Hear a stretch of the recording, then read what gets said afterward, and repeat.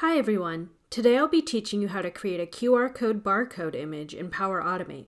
As a reminder, this will work the same way in Logic Apps as well. To perform this flow, we will be using a Cloudmersive barcode connector. But before we get started, remember to like and subscribe for more tutorials on using Cloudmersive connectors in Power Automate and Logic Apps. To start our flow, we'll click Create on the left-hand side of the Power Automate homepage. Choose Instant Flow, then manually trigger a flow, and press Create.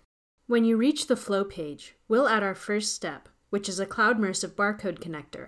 We'll choose the Generate a QR code barcode as PNG file action. Note that if you've never used one of our connectors before, you will be prompted to enter your API key. This is free on the Cloudmersive website with no commitment, and once you've entered it here, you won't be asked for it again. The input value for the action can be anything, including numeric and text values. Next, we will choose to create a file in your preferred file drive. Choose your desired folder path, type in the output file name followed by .png, and enter in your file content, which should be the body from the previous action. Now we can save and test our flow. Click I'll perform the trigger action, press Test, and then Continue.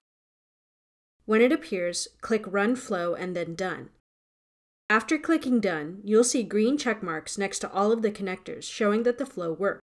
Sometimes it takes a second or two for all of the check marks to appear, so don't stress if that happens to you. If your flow doesn't work for some reason, check to make sure that the name you chose for your file was followed by its file type, .png. Now you can check your file drive for your new QR code image.